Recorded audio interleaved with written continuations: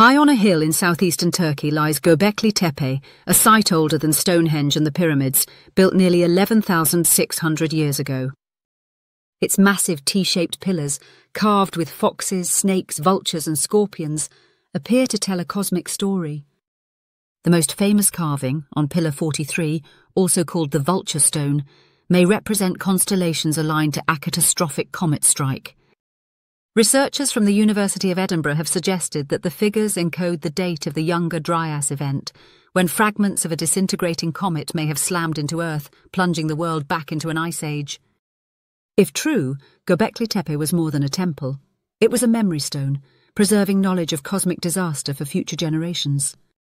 The timing is striking. Göbekli Tepe was constructed just as the Younger Dryas ended, coinciding with massive floods, sea level rise and extinction. Its builders may have been survivors, determined to carve into stone the story of fire from the sky.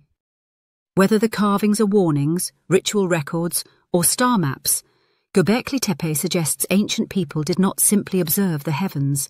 They encoded in their monuments the memory of cataclysm. It stands as both temple and time capsule, bridging myth and science.